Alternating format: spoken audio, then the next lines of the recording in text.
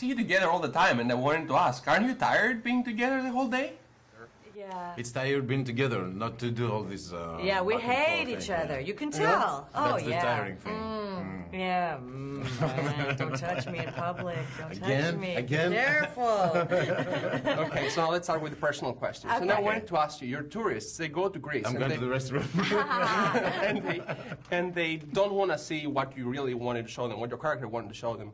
If you were them, would you really be interested in seeing the, you know, the history and that? And I mean, let's be honest. Are you kidding me? It's a country. This is the birthplace of civilization. Yes, absolutely. This is what the whole movie is about. Why be looking at an ice cream cone when you could be looking at the Parthenon?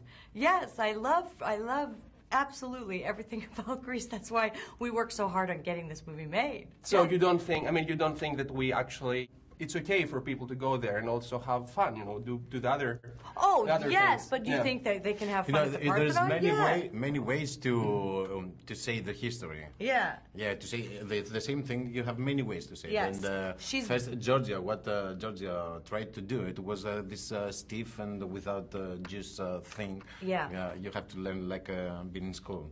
Yes, exactly. She is boring because she is unhappy. So it's not that they don't want to look at the Parthenon, it's that she doesn't know how to say, look up there. Okay, one more question. Yeah. Don't you think that actually Greece has many restrictions in order for movies to go there and film? Yes. I mean, do you think they should change that?